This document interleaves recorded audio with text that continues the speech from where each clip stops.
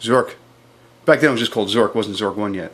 It was just Zork in the little plastic bags. And then, we played it in the store. But that's the thing that was funny is, back then it was like a Terra City Model 3 was like $2,000, and that didn't happen until I got a Commodore later that year. So we played the preloaded one that was on the store's computer, or not preloaded, from the floppy disk. And they had a box of discs next to the desk there. So that was it. Saw that and done. In. It was like a drug habit, but a good one.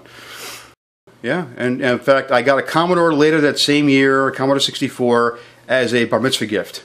And until then, I was playing it in the store, and other games like Big Five and other guys at the time that put out games for Terra City. And we would exchange volunteer time in the store for computer time. And being 12, that probably broke every labor law in the book.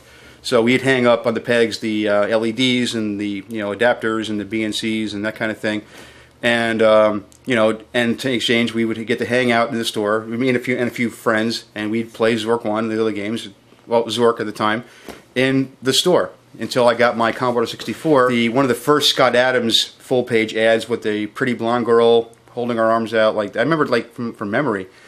And like, well, I got to try that. That sounds cool. Not because of the blonde girl necessarily, but because that a different kind of adventure game. And I had heard of Scott Adams, and I did play a few of his games on a friend's VIC-20, and Scott Adams games. A couple of them grabbed me, but there were so many of them you couldn't get to them all. And I like Scott. Him and I talk quite often. But Scott, don't be upset. But I like the games have come a little more. No offense. But I did play a lot of them. I bought a lot of them, and my friends and I would collect them. And my friend would get Zork 2, and then I would get Zork 3, because there were some bucks back then, $50, and you're 13, 14 years old. That's some coin. So we would take turns buying them, and we'd play them at each other's houses, and we'd sit there looking at the big blue TV screen. That's the Commodore blue, white letters. Okay, placemat, letter opener. Here are the dragons. What do we do with this? And no, we didn't see the movie at the time. We didn't know that was done already, so we didn't know what to make of it. So my friends and I would crack the code together. It was kind of fun, like Zork parties. It was a lot of fun, and we did that throughout our teen years. And he lived a few blocks away from me in Brooklyn, and we go over there and say, okay, let's sit down and look at this thing. And we would often do it together in terms of, okay, now what? Well, I think we should go over here. No. Well, what about, I didn't, Ballyhoo it didn't grab me. I mean, no offense to Hollywood, but it just didn't work for me. But, that's how we often did it. Oh, solitary also. I played a lot alone. And Zork in the Radio Shack, you couldn't play alone because you had 3 guys on your shoulder. No, dude, the full piece of plastic, you gotta, So, solitary, and it was a team sport, too. Most people would not imagine that it could be. When I bought Return to Zork from an old computer store, which still exists as a company today in Long Island, I bought Return to Zork, and the on-screen mapping, to me, like, blew my mind, because I never drew maps. In fact, yesterday out came the guy on such a piece, and he quoted me twice. Howard, you drew maps. Like it was a startling revelation that I would never do that. I never did. I'd look at a map, yeah, that's what I thought it was, that kind of thing. The on-screen mapping I found amazing. And the atmosphere of the game, and the writing, and how it was set kind of like in a tourist attraction kind of thing with the Misnia port, and the elements of Return to Zork, really, really great. One of my favorites. Enchanter was another one that hooked me. We were looking for Zork 4, and status line New York Times said, well, no, it's not Zork 4, but it is Zork 4. But it's Enchanter, but it's Zork 4. And we said it's Zork 4. That was our conclusion. That was that was the proclamation. And so that hooked me too. And then I think that moment in the game where you see the adventurer through the mirror, I was like, oh wow! I mean, this hooked me. So Enchanter, Return to Zork, Zork, of course, that will always be Zork 2, Zork 3. Yes, no, Zork 3, lesser extent. I played it, liked it, enjoyed it. It was a culmination of forces, all converging into one time and place. As a diehard Infocom fan, and an internet guy back in the days of Mosaic and Lynx, people will go, what's that? Lynx text is a text web browser, and I use it on Delphi. What's that? No, never mind. And then Mosaic, and then, of course, the big guys later on. And I was like, hey, something? This internet looks like a pretty good place, and it has a lot of stuff here, and a lot of fans are converging. Let me just do some searching here. But, of course, I couldn't Google it. There was no Google back then. So it might have been Yahoo or one of those guys. And I discovered the internet fiction newsgroups.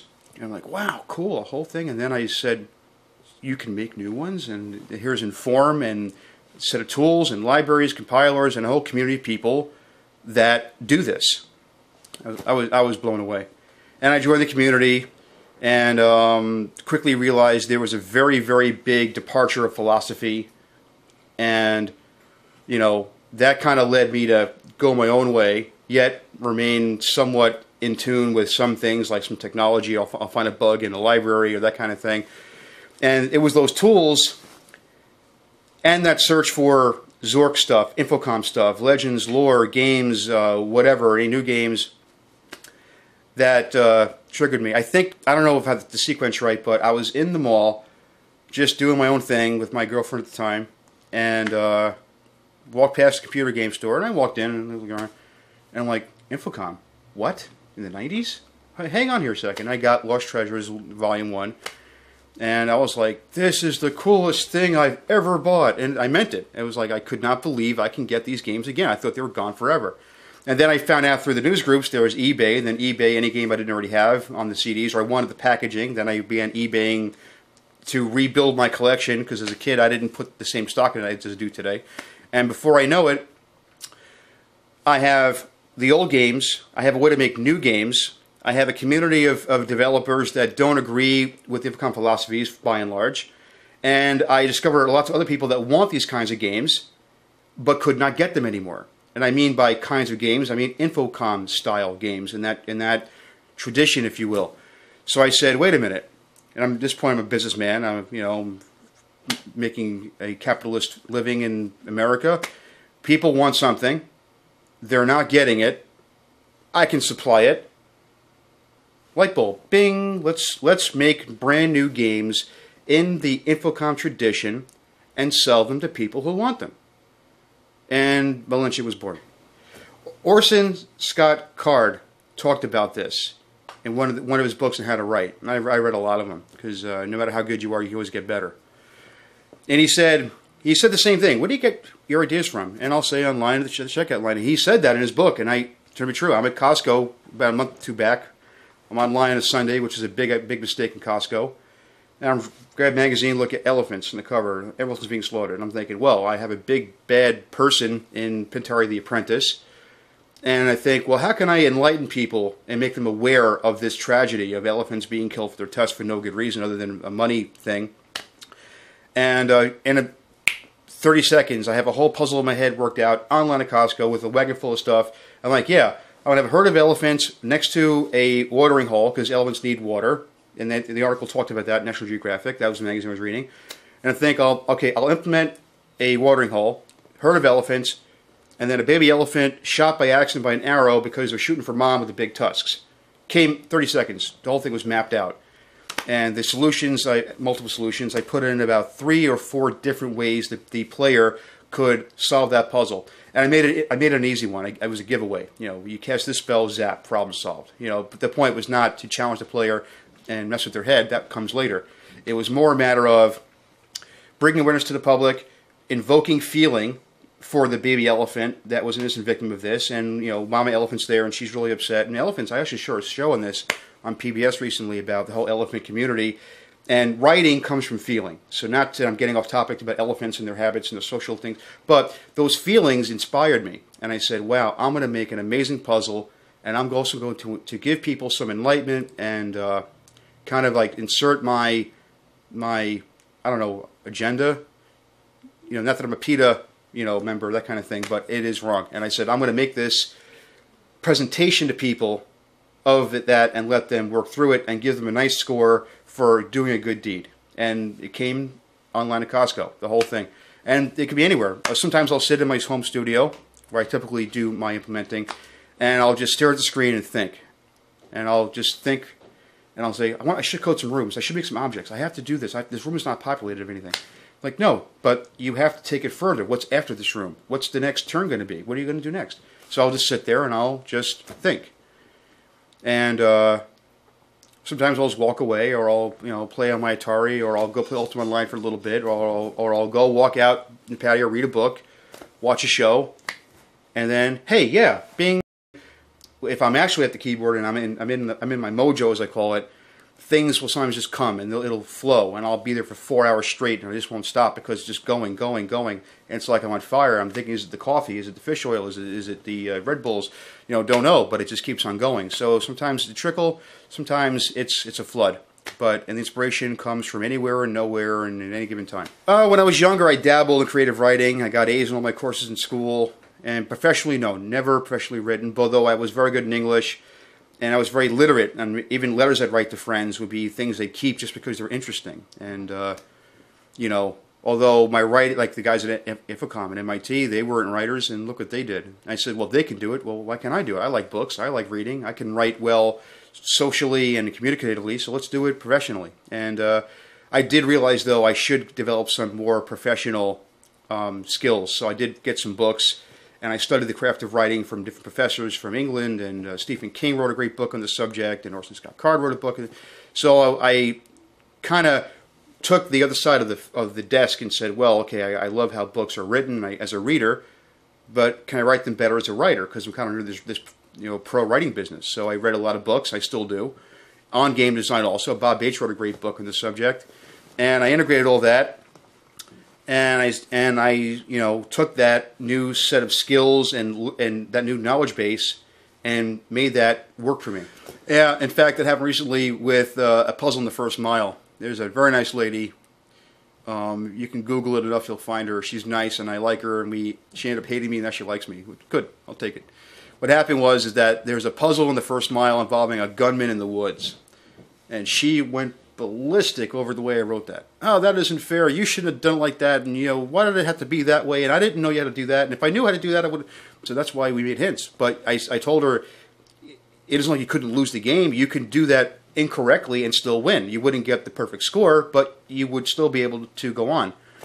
And that isn't the point. And I'm like, oh, look. You know, and then we had a discussion constructively about her perspective of it. And that's why I tell my customers, email me your game hints. I want to hear this. What's right, what's wrong, what stumped you, what was too easy. That never happens to you, too easy. Except for the elephant at the watering hole. But that was a giveaway.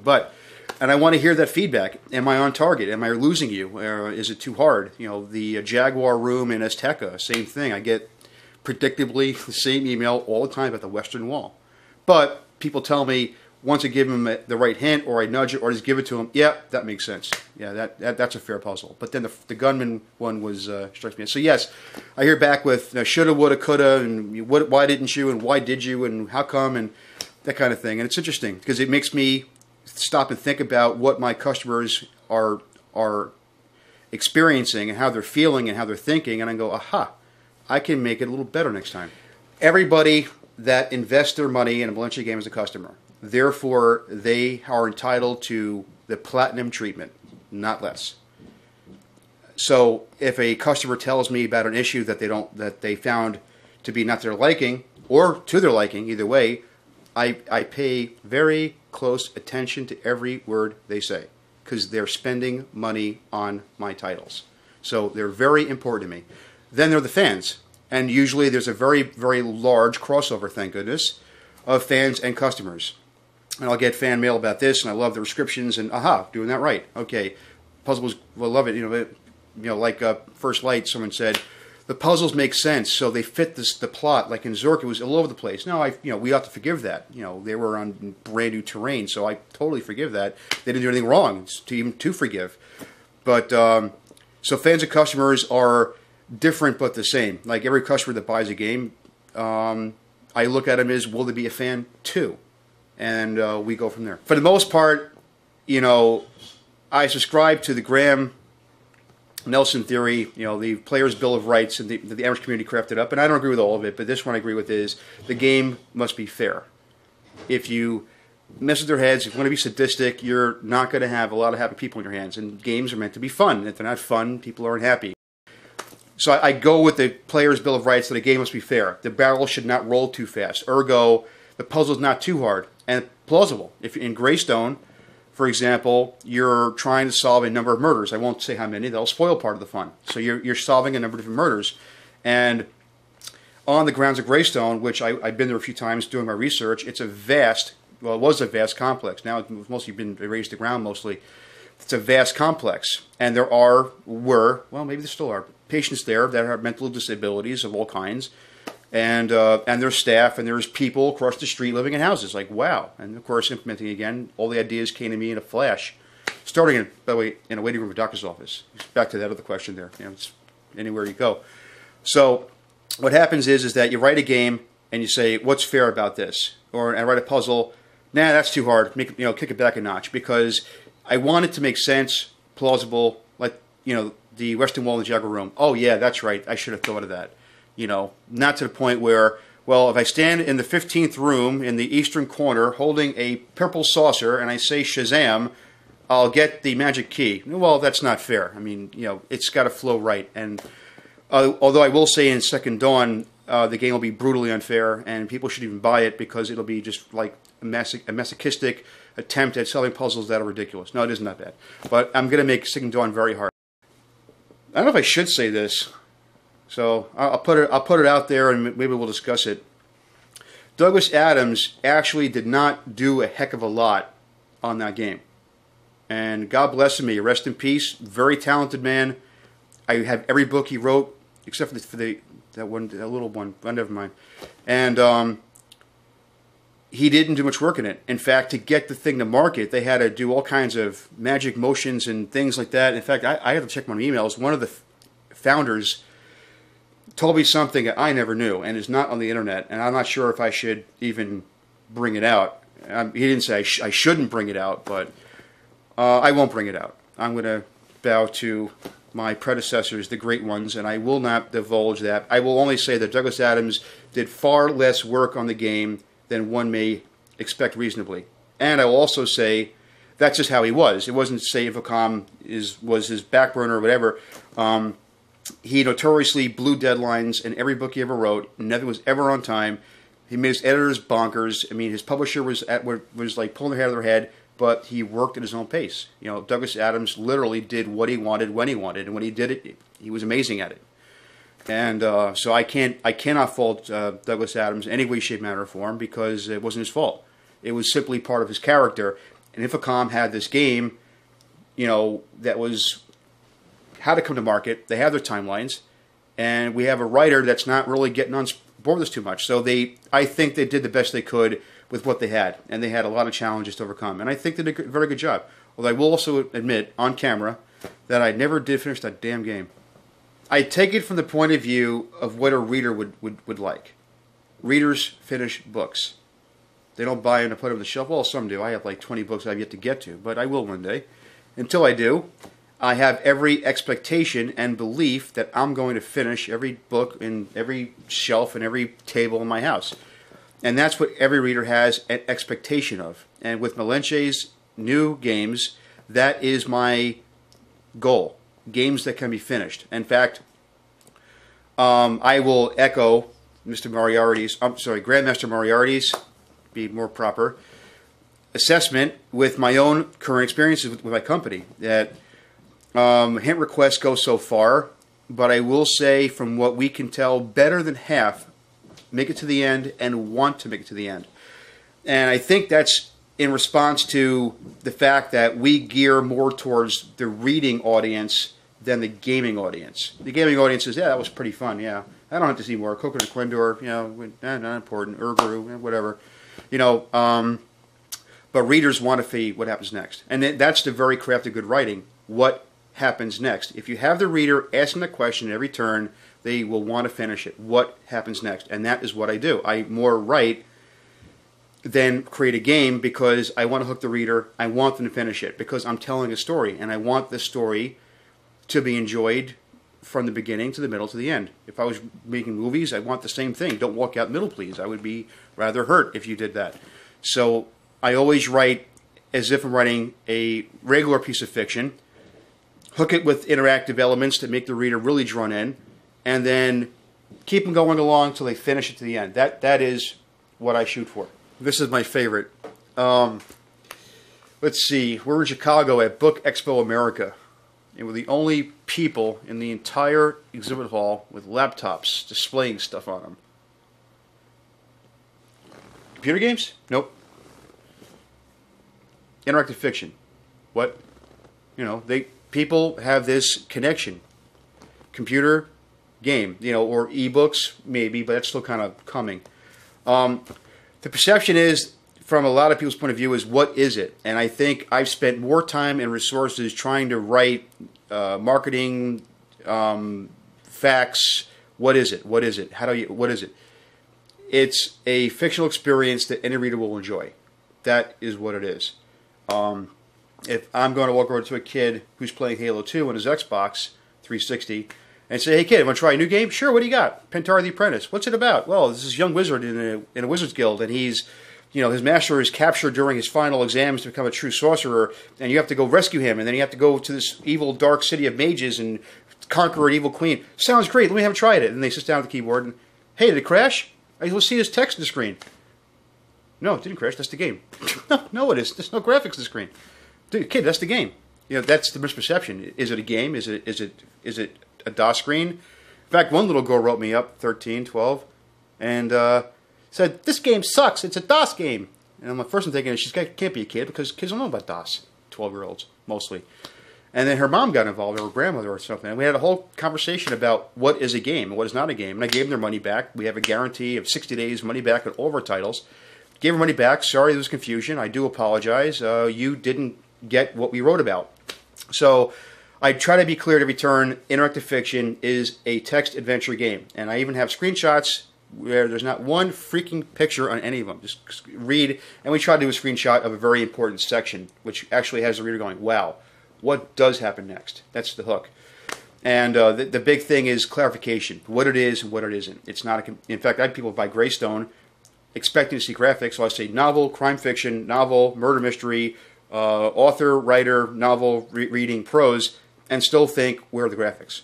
I'm like, oh, what do I do? Most keep it because they go, "You know something? I read the opening screen and it got me. I'm going to keep this. It wasn't what I was paying for, not what I expected to get, but I'm going to keep this." And so the battle continues. Although I think at this point, with our mission statement we put out a few months ago, we try to be very clear to people what this is, what is the credit page, the welcome page, the fact page, the individual product pages. At every turn we're saying is, this is what it is. No graphics, no pictures, no sound effects, no music, no beheadings. Well, at least in First Mile, that could happen. Well, never mind. And that kind of thing. But it's going to continue because there's still that correlation is games equal graphics. So they are text adventure games. But I think that's why the term interactive fiction was coined, to make a bit more of a distinction, because as graphics developed in the late 80s and STs and Amigas came out and, you know, that kind of thing, they said, well, you know, please don't expect to find graphics in this because you're not, until they made, you know, the latest games, Infocom, where they kind of went there. And I'm not gonna go there. Please. What does the average computer game cost? Just for shits and giggles. Not that we use a comparison, but it is computer entertainment. What's that running these days? 30, 40, 50 bucks. But the bigger benchmark is, what does a hardback book go for? 24, 29, even 30s if the book is big enough and the paper is a certain quality and whatever it is. So we use that as a pricing model. And when we were at Chicago's Book Expo America, me and Jimmy were in the hotel room that night after like a $1,000 steak dinner at some insane restaurant. Great food though. I would do it again in a minute, because we were celebrating how we were so well received at the show, and like we were getting little bookstores signed up, independents and this and that. Very, very easy model. And then along comes this nice lady. "I can get you in a Barnes & Noble, Borders, everywhere you want to go." Like, I was excited, but I was like a little older and wiser. What's this going to cost me? And then talk about it, and we had a little, meeting there right at our booth, and Jimmy's nodding his head a lot, and I'm hearing it, and I'm letting him do more talking because, you don't want the big boss man saying yes. I want him to say no, and then I can, whatever, negotiating thing. So I'm, sounds interesting. You got a card? Great, thank you. Turns out, if I agreed to let her get Malinche's products into all the big retailers, I would have probably gone bankrupt, closed the company down. Because first of all, they want 60% off a list. That's your starting point. Then they want the right of returns. or no dice. I says, I'm not doing that. They'll beat it up. They'll tear them open. They'll discs missing, whatever. And the kiss of death was, because it's interactive fiction, and there is, to a newcomer, a learning curve of some degree, we said, how many people we have to hire to man the phones and the email boxes to take in all the inquiries, people that don't get it. Take the axe or open the door or search the thing. How many people, how much would the phone bill be? How much does the T3 cost? How much more office space do we need? And when we're all done, we figured it out, and almost funny, we would actually net between $1 and $2 a copy when you're all done with everything you need to do. And we told her, thanks, but no thanks. We will not be in Barnes & Noble and Borders, and we'll take it out. But why? I says, well, I don't want to work for $10 a day. No, not 10, but it's $1 when you're all done with $34.95. It's a discount. Then all your people are paid. Then all your $1 a copy. You have to sell an insane amount of copies to make any kind of money. So we said no. So we'll just do it our way, and so games equal graphics. Oh no. All engines full reverse. We're not selling games anymore. We're selling interactive fiction. Howard is a writer, but since he's a programmer, he's an implementer. Turn the wheel, because year 2 we hit that. We were going adventure game route, adventure game. And here's free advice for all my competitors out there. Go my way. They won't, because they think I'm like Satan or something, but that's cool too. But that's how you do it. You have to market it as a book, because people read. People like to read. Will like interactive fiction. They do. I'll give a nice buzzword. USP. You know what I'm doing? Unique selling proposition. There's 3 jillion books released every year. Why are mine better? They're interactive. What does that mean? Well, it means that you are the main character of the story. You get inside the story. It's the next dimension of fiction. These are all Infocom hooks I'm giving you here. They had it. They knew exactly what to do. Go after the book market. It's vast. I don't mind 30 competitors in the book market, because it's so huge. You have to share it. Nobody could do it alone. Impossible. I look forward to being a billionaire one day, and I can't wait to buy my yacht and pick out my 100-acre estate and wherever. But until I get there, which is not too long in the future, positive thinking, you have to realize is that I sell interactive books, which happen to be text adventure games, which are interactive fiction. To me, it's one and the same. Although not every game is interactive fiction, and fiction is a text adventure game. But the idea is the same. That's who we go after. We go after book people. I'm not going to go over to EB Games or go, hey, you want to sell text adventure games? They're like, what? Are you high? It goes nuts. Same thing. I'm not going to find me in EB Games. You're not going to find Halo 2 in Barnes & Noble. That's the delineation. The demarcation is, what do you read and what do you watch? And we're going with the reading crowd. That's the only place it makes sense to be. 3 years ago, 2 years ago, I actually still can't talk about it, which company, but a Gigunda candy company said, when the iPod games came out, the office was in chaos a month. It was it was cool.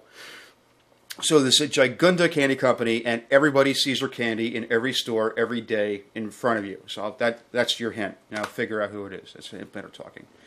So this gigantic candy company says, we want you to make us mobile games and put them on every cell phone possible, because that's what you do, right? Yeah, we see your website, mobile games, trios, and iPods.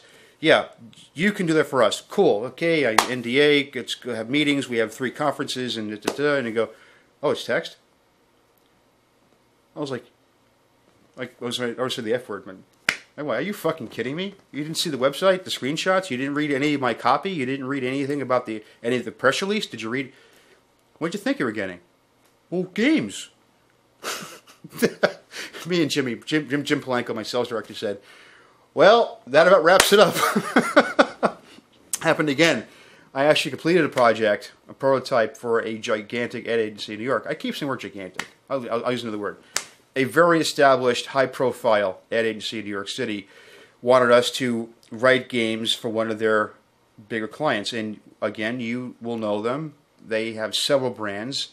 consumer products, from deodorant to soap to you name it. There's I won't give too many hints out because then you'll figure out who I'm talking about. It's a huge company, much more than one. They actually had it for 3 of their clients in mind. One makes jeans, and me and Jimmy walk in the city. You know, I bring over my power book, and he's holding a Palm. I have my Symbian Sony Ericsson phone, and ready to rock.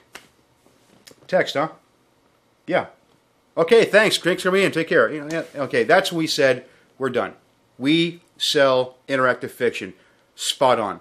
You know, when we had those meetings and those people, and first they're excited, and like they must not know how to read to realize that we don't what we're producing here. Because how do you not get a clue without seeing it on the screen? Oh, text, huh? So that's what we decided. We're selling interactive fiction. We're catering to people that read. And if you can't read, we're not your company. And that's where we are today. And that's where we're going to be. And that is where any text adventure company has to be today. If they hope to survive, they cannot go after gamers exclusively and think they're going to make it. They're not. It's game over for them. Graham Nelson talks about, you know, finding a bomb under the floorboards only after it blows up and you're dead.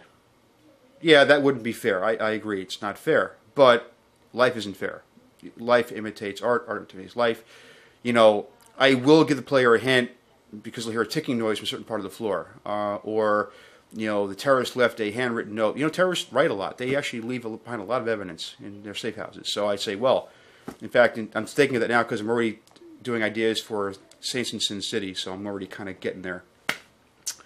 I would write about that. But, you know, I think sometimes games need to be a little unfair because life isn't always fair. I bought a brand new company car. No, when was it? Last fall. Thing's 3 days old. Blindsided on Main Street in Mattawan. $3,000 in damage. The car is 3 blankety days old. I was berserk. And or $500. It was almost $4,000 in damage. But it doesn't matter. The car was 3 days old. It's not fair, but it happened. It happened. You know. Games are escapism, and I do believe that games need to be fun, and we need an escape, but we need to be plausible. Bad things can happen if we're not careful. Now, I do give players a rope. You know, you're not always stuck.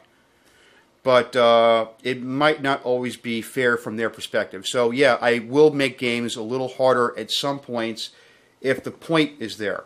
Like in Endgame, there's a bomb in the engine room. You know, that's not a giveaway. That's part of the game. And I give the player 2 different ways to defuse it, but not a hell of a lot of time. That's to my view, that's fair. If a terrorist plants a bomb on a U.S. Navy warship, he ain't going to wait until it's a good time to blow it up. He's going to make it happen ASAP and get the ship sunk. So, fairness goes so far. And I do believe in it to a point of view, and I do subscribe to the point of view, but only to a point, as an example. And I think that commercially, the game needs to be sometimes occasionally ridiculous. Like the First Mile Gunman puzzle again. Most people understand it, and they go, yeah, you know, I shouldn't spoil it, but I was ready to splurt out what you should do or shouldn't do. I'll put it out there. I mean, why not? It's fun. So the puzzle in the First Mile is there's a gunman in the woods, I mentioned earlier, and he is frantic. He's got a loaded gun pointed at you, and he's ready to pull the trigger. He's sweating, he's talking fast, and he's telling you things in clear language is this: do not give me a reason to shoot you. Now, the player can do 3 things. They can walk away. This guy's dangerous. They can take him out, or they can solve the puzzle he represents. I won't say which is right or wrong, but of course he's there for a reason. He's a gunman, and actually you should get past him. Not by shooting him though, because that would, you know, ruin the rest. I'll leave it there for that. That's spoiler. So, is it fair? This one lady, who I mentioned earlier, thought it was very unfair, and she ranted about it, raved about it in the forums, and one of the forum administrators, hey Howard, this girl's really flaming you. You want to come in here and take a look at this? And I don't go every day a week. I'm busy. So I go in there, and sure enough, and you know, blah, blah, blah, blah, blah, blah, blah, blah, and I reply back, sweet as sugar, which is my usual demeanor, despite what you may have heard. And And I ended up hearing, I heard her out, and she was not wrong in her feelings, of course. I don't agree with her opinion. And I said, whatever. And yeah, so it was unfair to her. And maybe that's the most vocal one I've heard from. So yeah, it is unfair. But hey, this guy pointed a gun at you. What are you going to do? Do something. And take the hint so far. I mean, I'll give people a hint on what to do. If they ask me, and that's back to email me, because I want to know, is it too hard? Is it unfair? Is it unreasonable? And if it is, it really is, okay, I'll take it. I'll work with that. I'm easy. We get a lot of good fan mail, and each bit of it is very inspirational to me. And it's like, wow, I'm spot on. I got it. I know where I am. I got my game on. I think the one that really broke the floodgates for me was an email from a Zork fan. Loved the games, every one of them. And I'll give you a few of those like that. But, her name is Fran. In fact, I put her testimonial up in the main Pentari page. Better than any of the Zorks. I was like, cigar, cognac, champagne. If somebody who liked and played those games can say that to me, I have achieved what I set out to do. Better than any of the Zorks. I'm getting dizzy again. I'm getting the vapors. No, okay. Seriously, that was a defining moment that told me is I have got there. I arrived. Now stay there and do better. Email like this girl named Debbie, also from the testimonials page.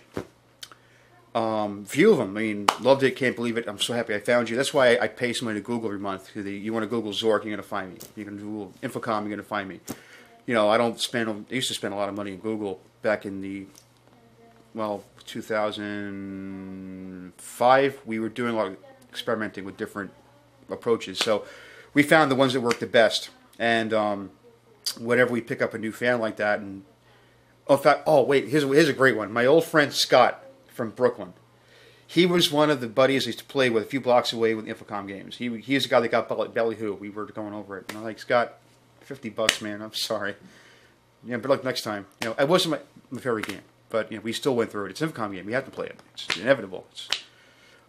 So Scott emails me out of the blue. He Googles Howard Sherman, number 4 in Google. Howard Sherman, Malinche. What the hell is this? He's writing text adventure games like Infocom, and he emails me, and I ship him a full box of games. Not even a cost. Give it for free. I'm a nice guy. He plays them. He's playing my Azteca game. He goes like, I swear I'm playing Infocom game. And that's for my buddy. And of course he's my buddy, but he told me if it sucks too, because that's your buddy. I'll tell you the truth. Is it good or is it bad? And he told me, I swear I'm playing Infocom game. It's like I gave my friend the gift that he has more of what we remember enjoying together. And that was another major one. Milestones. I can give you lots of boring ones. The new packaging was a nice milestone because we were kind of amateurish back in the day. We were putting out some pretty... the Greystone file wasn't bad, but the new packaging is nice. Then we went to a new CD design this year for CD delivery on our folio editions. That was nice. Operations-wise, the toll-free phone numbers, the office staff. I'm proud of all of it. I'm proud of all of it. And milestone-wise, there's so many. I'm 5 years Malinche in October, so there are many milestones. They're all great. It's pretty nice. Pretty nice. It's a wild ride, and it's going to continue for a long time. Text adventure games, I think, were never dead. That's one of the articles that comes out every day, every 8 months. Why do the text adventure games die? Why did not just text adventure games? Why did the adventure game die? And I'm like, okay, you want to get some new page views and impressions, so you get more Google clicks, and okay, I get it. But the truth is, text adventure games never died. That's viewed through one prism. If you look at text adventure games through the prism of the computer game industry, yeah, they're dead. Unless you're a retro fan or a classic game fan or Infocom fan, yeah, they're dead. You're gone, over with. But I mentioned earlier, there is a whole other market, vastly more lucrative because of how expansive it is in the fiction book market. You have horror, mystery, thriller. Even mysteries have subgenres under mystery. It's incredible. It's almost endless, and that's your market. People are going to want to read interactive fiction is a unique kind of reading with an element of interaction. And I think, as Nick Montfort said, digital media, digital literature, if you go after that sector, success is inevitable. And that's what Malinche is doing. We're not trying to go get the mist people to play our game. I mean, it's silly. They want to point and click. They want to move things around. They want to, and be done.